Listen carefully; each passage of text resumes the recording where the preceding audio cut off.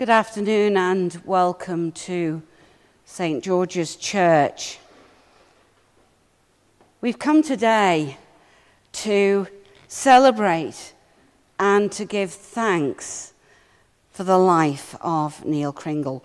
It's good to see you, so many of you, here today to pay tribute to him. Having met him, I know that he was a man full of humour, goodwill, kindness, and I've heard a number of stories over the last week or so about him and about his life. You're here because you are family, friends, colleagues, people who knew him well and shared his life with him. And so we come today to pay our last respects to him, praying that he's now at peace and rest with God, to celebrate the good things of his life and give thanks for it. We come today also to support Kath and the family, to pray for peace and strength for them in the days that lie ahead. So just for a moment, I would like you to recall Neil. Think of the person you remember, the person that you knew, the times you've spent with him.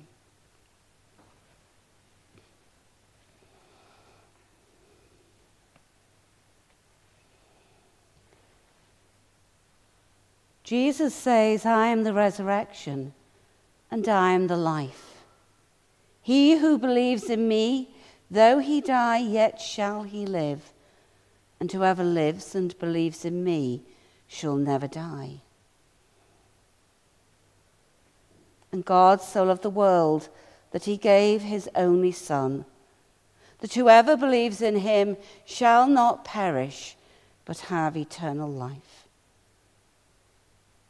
And so now, let us just for a moment bow our heads in prayer.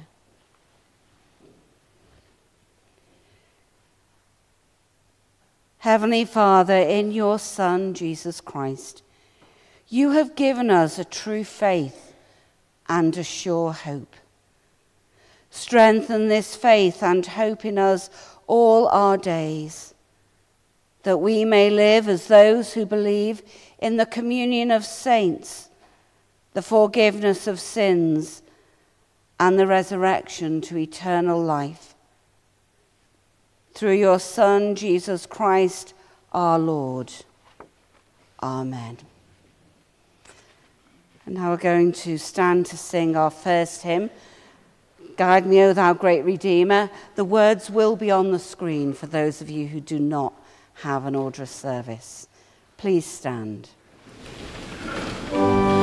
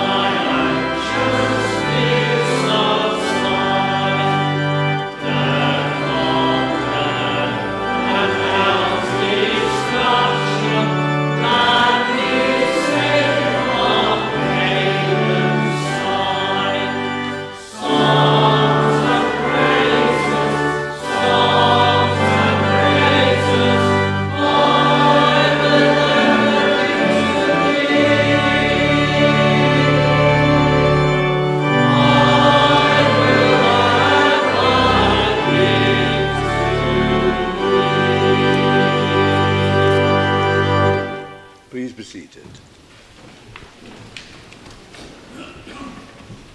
A reading from Ecclesiastes chapter 3, verses 1 to 8.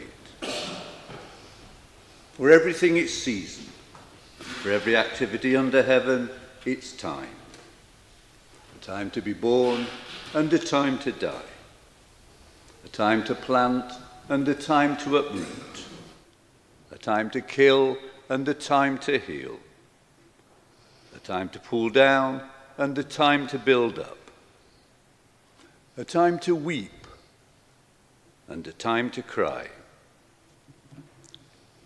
A time for mourning and a time for dancing. A time to scatter stones and a time to gather them. A time to embrace and a time to refrain from embracing. A time to seek and a time to lose. A time to keep and a time to throw away. A time to tear and a time to mend. A time for silence and a time for speech. A time to love and a time to hate. A time for war and a time for peace. Here ends the lesson.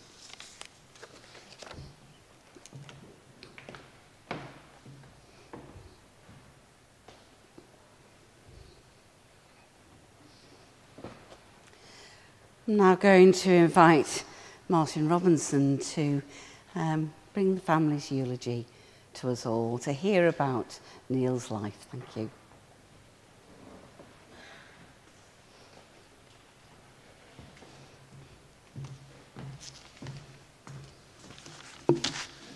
Hello everyone, I'm Martin, Neil's brother-in-law, and I'm reading this on behalf of the family. Neil was born in December 1953, the youngest of Arthur and Rita Cringle's 5 children, who run a boarding house in Clifton Terrace in Douglas. Sadly, his father died at a very early age, when Neil was just 3 years old, following which his family moved to Williston. He attended Murray's Road School, followed by Douglas High School for boys. From a very early age, Neil decided he was going to be a policeman. At 17, having obtained the minimum 3 GCSEs required, he joined the cadets. Nothing now was going to stand in his way, apart from the fact that there was a minimum height restriction, and Neil was a 1/4 inch too short. Undeterred, he attended the physical. When his height was measured, he was told, "Stand up straight and take a big breath in." And hey presto, Neil made the height and began his long, varied and fulfilling career, which we will hear much more about from his great friend and former colleague, Steve. Following his police career in 2004, he joined Douglas Borough Council as Borough Warden Manager. He enjoyed this role and found his police skills could still be used in updating and enforcing local bylaws. Dog fowlers beware. He stayed in this role until 2018, when he finally decided to embrace retirement, enjoying days out with Kath, walks with granddog Bessie, visits to the shed and Cafe 26 for coffee and toasted tea cakes. But let's go back a bit and talk about Neil. Age 17, Neil met Kath, who was attending a first aid course with her friend Leslie when, much to their great delight, a horde of police cadets walked in. Kath saw a handsome cadet. A date was arranged, and when Neil called to collect her, he swept her off her feet with the immortal romantic line, "Give us your mitt then." Neil, being the funny, kind and lovely man he was, Kath was bowled over by him, and their relationship began. They were married in 1974 at All Saints Church and set up home in a police house on Bray Hill, later moving to Onken, where they were blessed with 2 lovely children, Greya and Matthew. Whilst Neil loved being a policeman, he was very much a family man, and family always came first. He loved nothing more than playing in the garden, going on picnics to Fort Island or Clayhead, or family days out all around the island. In more recent years, Neil became a granddad to Emily, Hannah, Phoebe, and Eliza. He was absolutely smitten with four of his girls and immediately fell into the role of silly granddad. Following his retirement from the police, the opportunity of a holiday of a lifetime came along when Kath and Neil decided to go to Australia. This is somewhere they had wanted to go since eldest brother Ian had lived in Brisbane for many years. And this was cemented when Fiona had been and started most sentences with, "When we were in Australia." It truly was everything they hoped for: snorkeling on the Great Barrier Reef, a cruise down the Murray River, wonderful sights and experiences. It was a holiday they'd never forget. In 2003, Neil, Kath, and a group of friends started the European Cities Group, where they would visit a different city each year. 15 cities in 15 years were visited, from Budapest to Barcelona, Prague to Florence, and everywhere in between. Everybody loved these trips. They were a real highlight of the year, with great meals, lots of wine, constant laughter, plenty of sightseeing, and a little bit of getting lost. Embracing any excuse to get together with family and friends was something that Neil relished. Ever the host, no wine glass would remain empty, and he would welcome everybody with a smile and a joke. There have been so many events hosted by Neil and Kath, but Christmas was a time when Neil truly came into his element. The lights themselves probably would have made the grid operators sweat, but each year there would be something else added, most notably a pink unicorn. He said it was for the girls, but we know better. He would make sure he met up with his friends to celebrate his birthday and Christmas with some epic days, which turned into nights out when they were always the last to leave, with no matter where they were. And Christmas dinners.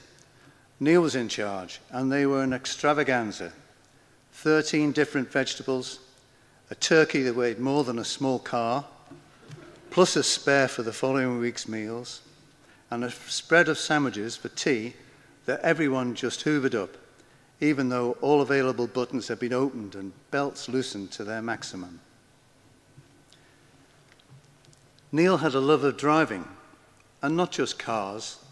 He's driven an electric tram, flown a plane, and even had to go in a tank. The fact that he enjoyed driving meant his latest role was perfect for him, as a driver for Live at Home and Hospice, where he volunteered to ferry people around. Always one to help, he really enjoyed this and would free himself up whenever he was needed.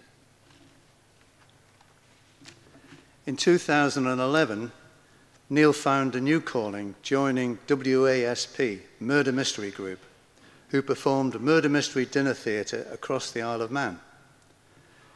Never having dabbled in theatre before, this is a big departure for Neil, but one which he revelled in. No one who saw him would forget his portrayals of Detective Tell a Story, Colonel Hilary Ponsonby Smythe, and of course, drawing on his extensive knowledge of Strictly Come Dancing, Craig Revel Borwood. He thoroughly enjoyed his time with WASP, and he would fully embrace his performance side, causing much hilarity when he would forget his lines. Neil was a great sports fan and loyally supported Manchester United since he was young. He would travel over occasionally whenever an opportunity arose to watch a live game, and he would watch as many as possible at home. Countless evenings were spent with Neil and Matthew glued to the match, beer and chipsticks in hand, discussing the merits and failings of the current team. It didn't have a positive effect on Matthew's bladder, though. As soon as he went to the bathroom, Neil would shout, "Goal!" in an excited voice, causing Matthew to rush back, only to find nothing had happened at all. His favourite other sport to watch was Formula One. He'd watch all the races he could, and was thrilled to be able to attend some races live. At Silverstone with Matthew, Monaco with Peter, and Belgium with Alan and Keith. He loved these trips, but for those going with him, keeping up with his beer drinking was like attempting to keep up with Michael Schumacher or Lewis Hamilton. You could try, but in the end, you'd end up in the gravel or slumped in the pits. Neil loved spending time with people. He had an impact on everyone he met, as shown by how many people have attended today, but especially so on his family. Family was everything to Neil.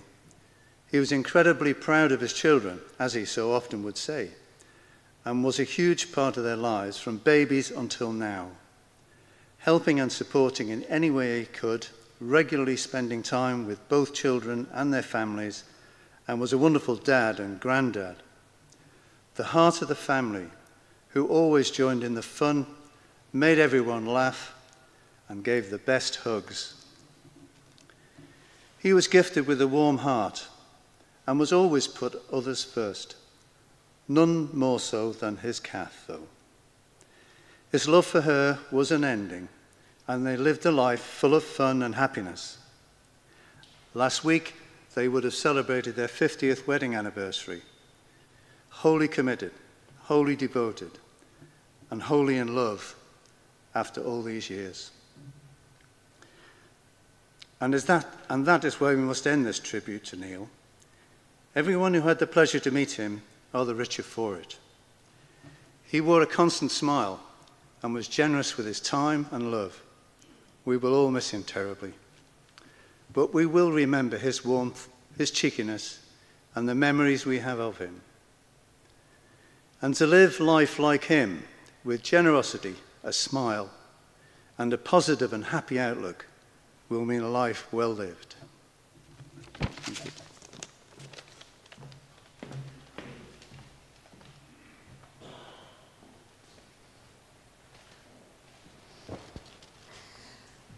Now I invite Superintendent Steve Maddox to also pay tribute today.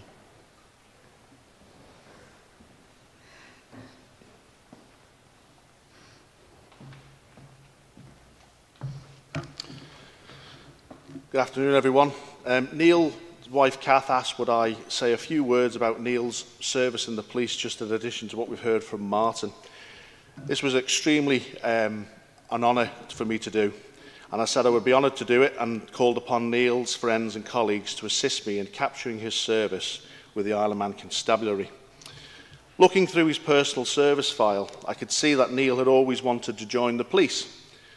On one of the later application forms Neil made to become a sergeant, he wrote, "A career with the police service is the only one I have ever wished to pursue from when I was a young schoolboy."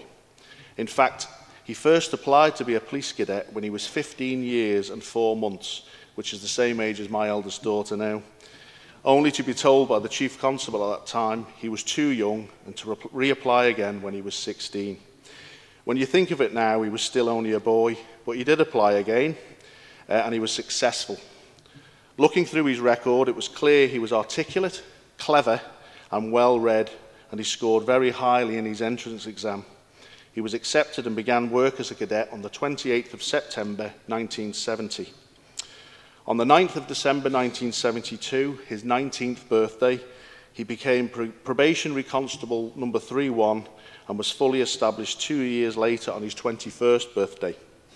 The commandant from the police training centre in Warrington, a place called Bruges, which I'm sure lots of people in this church will remember, said on his final report, he maintained a good standard by study and should prove to be a capable officer. Neil conducted uniform duties for a number of years, and one of the most significant events in Manx history, the Summerland Fire in 1973, was an event Neil was involved in. Again, like lots of other police officers and emergency service workers, he was only a young man, as he was still only a teenager at the time it happened. The resilience he showed when faced with this kind of experience is truly something to be admired, particularly in this day and age. The steel-like resilience was later mirrored when dealing with his illness. In 1978, Neil transferred to the Port Unit, and then in 1981 he went into CID to train as a detective. As part of that training, there was an initial course in criminal investigation, which was held at Hutton Hall in Lancashire, and again, that's another place people in here will remember. He scored 90% and 86% in the final 2 exams, which was the highest in his class. The assessment completed by the course trainer read, "He was a ready contributor to classroom discussion and could be relied upon to give authoritative contributions to the topics under review. A popular student, he mixed easily with his colleagues and he took full advantage of the sporting and social activities arranged within the course." Neil was a good detective and he soon developed an interest within the Scenes of Crimes department, where he was posted in December 1982. During his time there, he and his friend and colleague Paul Davenport, or Taff as we all know him, introduced colour photography, improved on the processes for forensic examination, latent fingerprinting and crime scene management, and the better handling and continuity of exhibits. This is something Neil was very proud of, and he held the SOCO department very dear to him. I remember Neil picking me up from the back lane of the house I was living in at the time, and Neil had told me he'd spent a couple of days at the back doing some forensic work following a particularly nasty stranger attack in 1985. I did some research on the job, and it was an excellent example of proper detective and forensic work that saw the person responsible caught very quickly and prosecuted successfully for the crimes. Neil passed his sergeant inspector's exams fairly quickly, and in September 1988 he was placed in the ports unit when it became the special branch unit. This entailed responsibility for counter-terrorism and the security of our ports and airport, where he spent 7 years improving and developing the department. Neil's detective inspector at the time, Robbie Walls, said that when colleagues and counterparts from other jurisdictions came to the island, or they went to them in their respective areas, it was apparent Neil was well known and popular amongst the other delegates. This made Neil a great ambassador for the constabulary. In fact, some people used to say to Robbie when he was going away, "You're only going away for a jolly, Robbie." And he said, "Yes, it's jolly hard keeping up with Neil." Neil and Robbie became close colleagues and good friends, and I laughed to read an appraisal Robbie did for Neil that under the heading Personal Attributes said, "He is a respected and mature individual who is reasonably fit, regularly, in brackets but not enough, playing squash against another aged member of the CID." Neil spent some time in the fraud squad before taking up promotion to inspector, where he spent time in Douglas and then as the head of the prosecutions department at a time the police still prosecuted summary offences. He was an extremely proficient prosecutor, knowledgeable and articulate, and respected by both the judiciary and the law society. And a local advocate contacted me when he heard the sad news of Neil's death and wrote, "Very sorry to hear about Neil. He was always brilliant to deal with when I was a young advocate, a very decent man." Amongst the other additional duties Neil undertook, he was an authorised firearms officer, a police search advisor where he received glowing recognition from the Home Office, as well as high praise from the then Chief Constable Robin Oak on Neil's assistance as military liaison officer for a Tynwald Day visit. Mr. Oak wrote to Neil saying, "I know they appreciated your expertise and the way in which you moulded into their team, and they were at pains to let me know of your proficiency."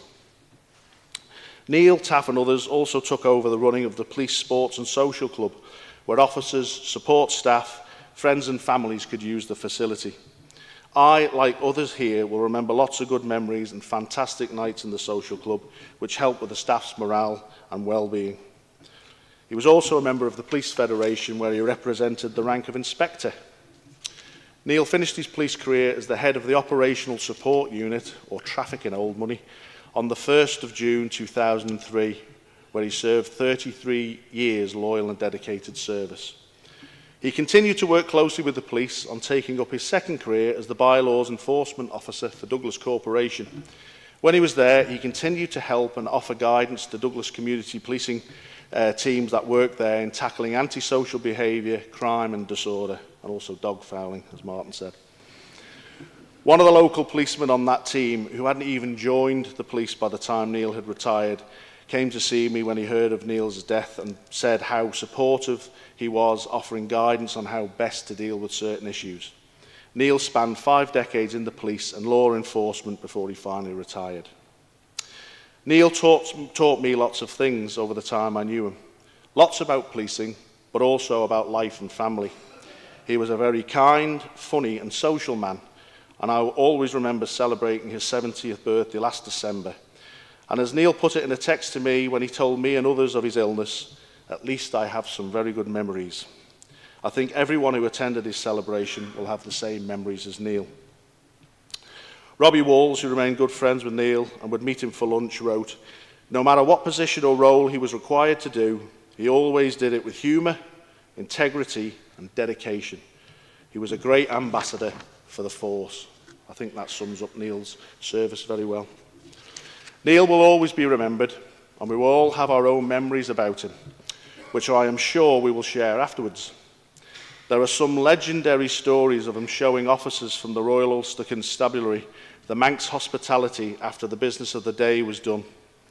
One officer, who Neil and Simon Lowe nicknamed Eric the Viking, experienced something most of Neil's friends and colleagues have experienced at one time or another, and that's being cringled. Such was his standing. I met a man whilst on duty in Peel only last TT who stopped and spoke to me. During our conversations, he told me he was an ex-RUC officer and he used to come to the island where he would meet up with Mike Musson and Neil Cringle, but he said they were probably before my time. I assured him I knew them both very well, and he spoke so very fondly of them and said what a great man Neil was. Neil was clearly a very proud policeman, but this really pales into insignificance to how proud he was of his wife Kath, daughter Greya, son Matthew, his grandchildren and his wider family.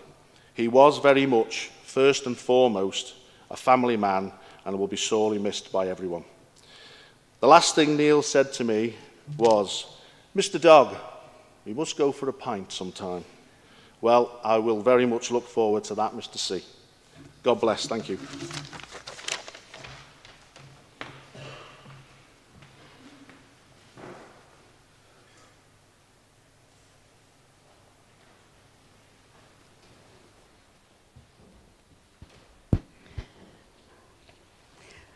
What a wonderful tribute to a wonderful man. People I've spoken to say he was a real gentleman, he was funny, he was a good man, a lovely man. And I'm sure that's been reflected today in those tributes we've heard about him. Yes, we're here to celebrate Neil's life because he's had a good life, a full life. You might recall back before our tributes, we heard that reading from Ecclesiastes. And it reminds us, in all of us, that there is a time to be born, a time to die. And as we look at life and look back on the years that have gone by, as we do on days like this, as we've heard just now, what's the best we could hope for? What's the best we could wish for in life? For ourselves and those whom we love and care about? Well, I think it's first and foremost that we should live good and happy lives. There's a proverb that says that God will judge us by whether we've enjoyed the good things he's given us or whether we've spurned them. Well, I reckon that's true, and I certainly reckon that's true of Neil in his life. He made much of enjoying the things he's been given, the opportunities he's had, and the life he's lived. So for Neil, we can feel that it has been a life well lived. And I've no doubt that from time to time, He probably has had his own share of ups and downs. We all do. That's inevitable in life. But you know, he's faced them with courage and humour and friendship. And as we look back, we couldn't wish his life had been any other way. We look back on his life with happiness. It was good, it was full, and it was challenging. The second thing we would wish for ourselves and our loved ones is that we should be part of the world's healing, not part of its hurt. And that's what also you will remember about Neil. By his generosity of love, his judgment, by genuine concern for others, by his humour, by his practical help. Neil was a plus in this community. A giver, not a taker. Someone who gave, and gave out of his heart and out of generosity. Always looking to others, we've heard that in the tributes paid. Helped where he could, did deeds of kindness. I'm sure there are lots of shared memories, some perhaps that you wouldn't share here, but we'll share after over a drink, I'm sure, as you toast Neil's life. Memories are precious, treasured by family and by friends,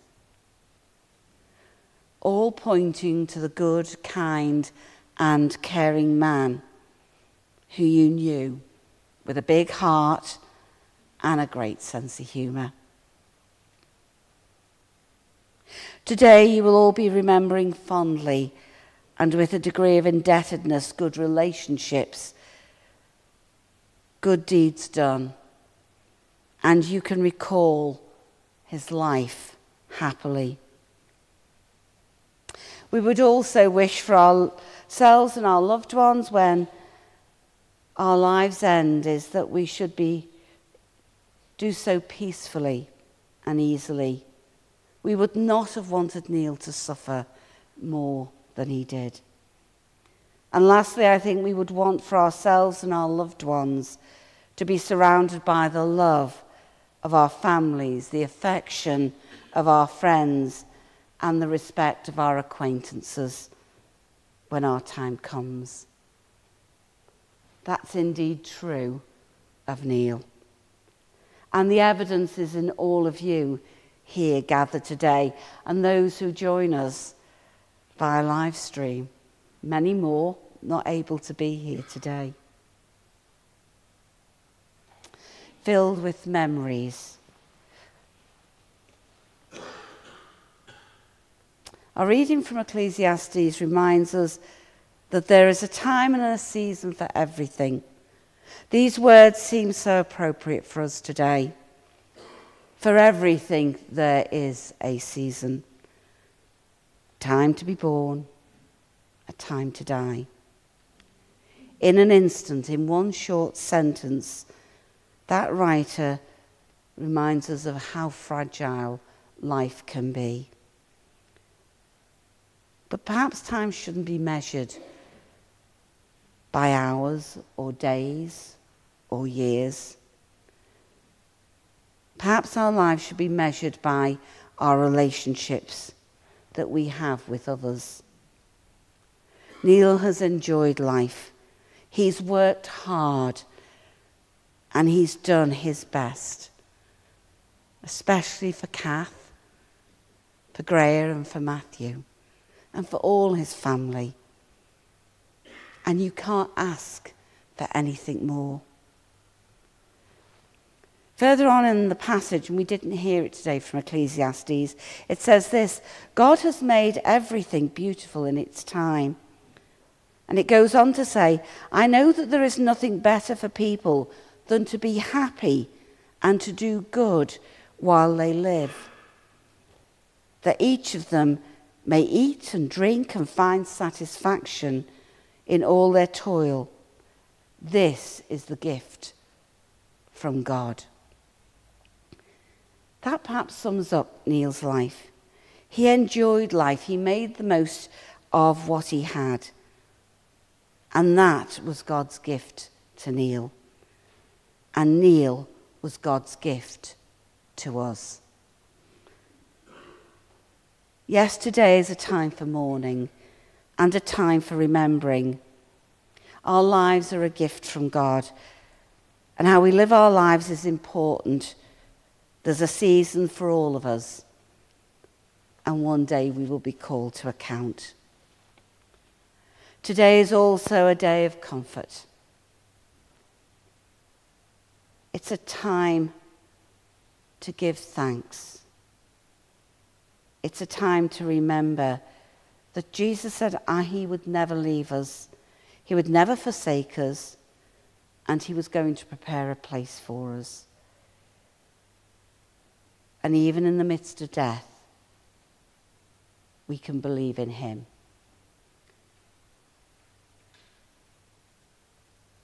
This season of life as we know it for Neil is now over. And he enters a new season. We pray today safe in God's care and in God's keeping.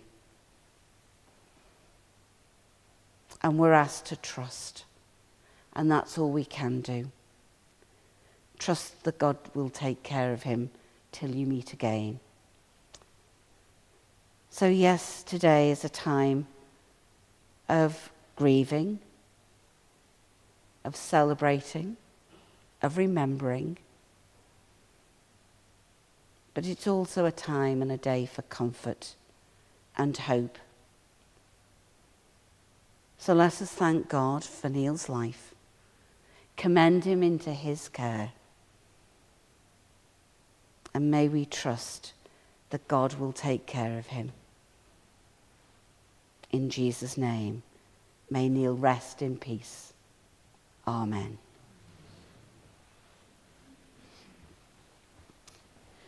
We're now going to have a time of reflection as we listen and hear a recording.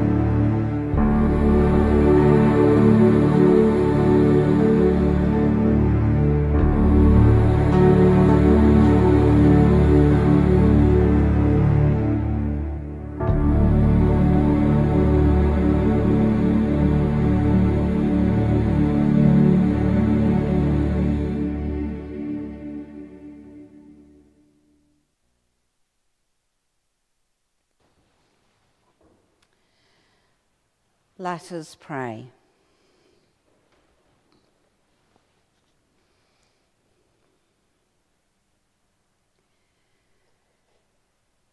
Merciful Father and Lord of all life, we praise you that we are made in your image and reflect your truth and light. We thank you for the life of Neil, for the love and mercy he received from you and showed among us. Above all, we rejoice in your gracious promise to all your servants, living and departed, that we shall rise again at the coming of Christ. And we ask that in due time we may share with him that clearer vision when we shall see your face in the same Christ our Lord. Amen. And remember, O Lord, this your servant who has gone before us with the sign of faith, who now rests in the sleep of peace. According to your promises, grant to him and to all who rest in Christ refreshment, light, and peace, through the same Christ our Lord. Amen. Almighty God, Father of all mercies and giver of all comfort, deal graciously, we pray, with those who mourn. And especially today, we pray for Kath.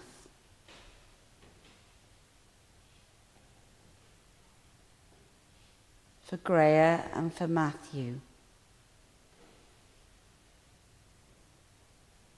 For grandchildren, Emily, Hannah, Phoebe and Eliza. For his brothers and sister, Alan, Fiona and Nina.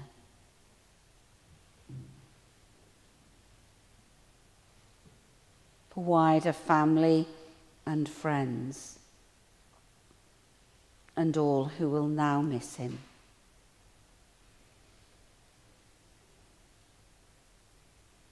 We pray that, casting all their care on you, they may know the consolation of your love. Through Jesus Christ our Lord. Amen. In the silence, we bring our own thoughts and our own prayers to God.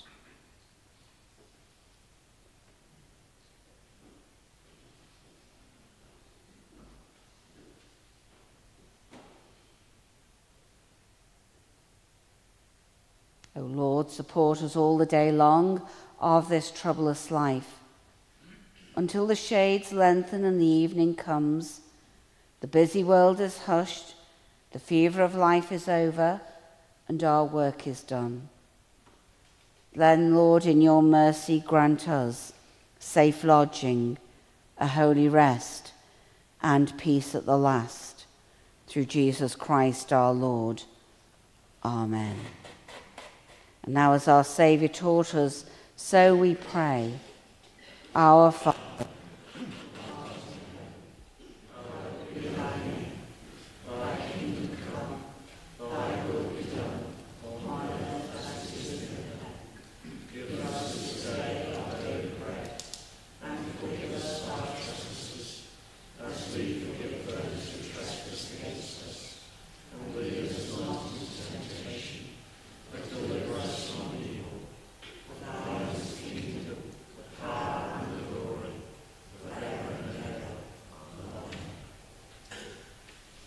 and so now we stand to sing, Lord of all hopefulness.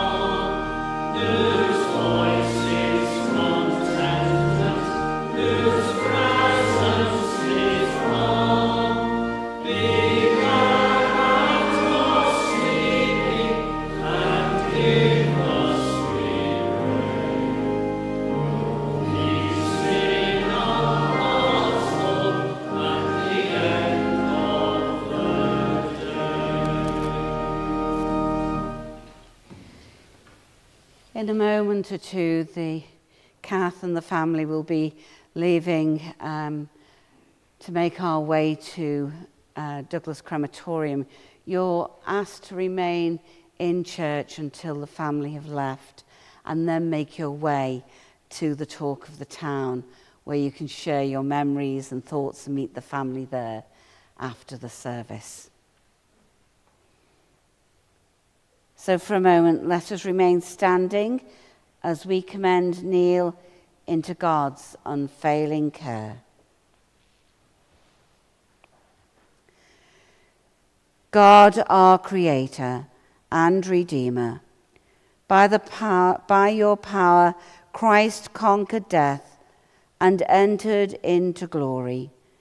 Confident of his victory and claiming his promises, we entrust Neil to your mercy in the name of Jesus our Lord, who died and is alive and reigns with you now and forever.